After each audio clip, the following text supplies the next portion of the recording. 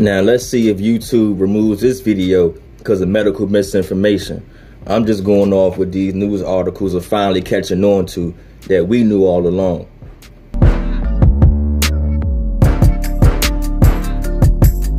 But she's had the flu for 14 days. Should she get a flu shot? Well, no. If she got the flu for 14 days, she's as protected as anybody can be, because the best vaccination is to get infected yourself. And if she really has the flu, she definitely doesn't need a flu vaccine. If she really has the flu, she should not get it again. No, she doesn't need it, because it's the most potent vaccination is getting infected yourself. The most potent vaccination is getting infected yourself, says Dr. Fauci in 2004. Fast forward to present time, now is vaccination or nothing else, until these studies are coming out and exposing these fools for who they are. Now look, they pushing something that's very money driven, and it has a bottom line to it. There's a great wealth transfer. The rich got richer and the poor got poorer. Look, YouTube, these are just my opinions, okay? You want to remove me, remove my videos? I don't even got 100 subscribers. I'm just a small fry. But this is what you do. This is what YouTube does. You guys were right all along. Natural immunity does work.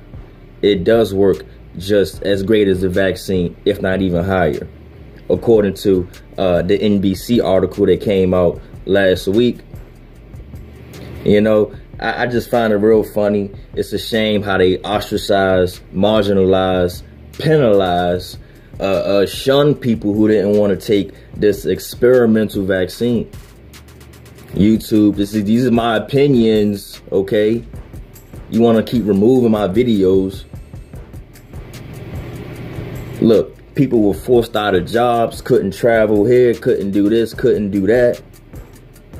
But for the ones like me and y'all who stood strong, we were proven to be somewhat correct. YouTube, somewhat correct. Calling people anti-vaxxers, conspiracy theorists and whatnot. You know what, let me stop talking. Let me let the so-called experts talk so I don't get this video removed. CBS, y'all wrote this clip real quick.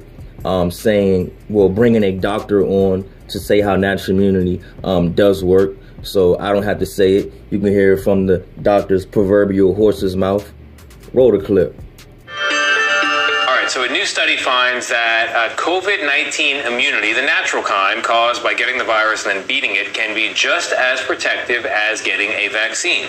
The study published in The Lancet found infection-generated immunity can cut the risk of hospitalization and death from COVID-19 by up to 88% for up to 10 months. Dr. Stanley Perlman joins us now with more. He's a distinguished chair at the University of Iowa, speaking of Iowa, in the departments of microbiology, immunology, and pediatrics. Thank you very much for being here, Doctor. Your big takeaways from this study? Well, first, thank you for having me. My takeaways from the study are really that a natural infection works pretty well in preventing hospitalization on subsequent re-challenge.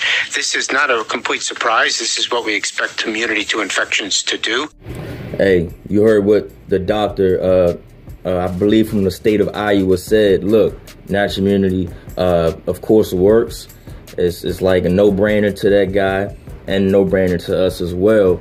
People seem to have forgotten about natural immunity when this whole COVID situation came about, because people were driven by profit, by greed, by power, by control, in my opinion. YouTube. Now look, I'm just going off data points, facts, stories, articles, analysis from these so-called experts now who are changing their tune, hopping on with the experts that got banned. These experts that got banned a couple years ago, they were saying this years ago. But now people are finally catching on to the obvious truths. Just because you found out the truth now does not mean it wasn't the truth all along.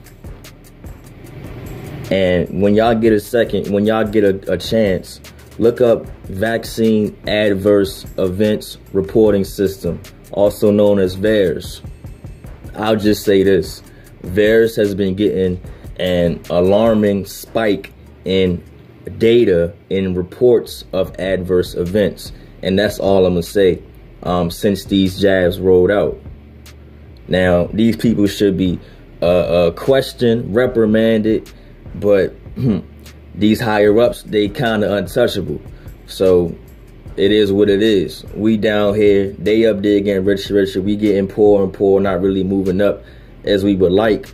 We got to fight harder for ours down here, while these unelected bureaucrats, WHO and CDC and all these guys that we never voted for, they got a say in what we do in our life and how we move. Nah, keep standing up for what's right. Man, we need more leaders and less followers. I'm out.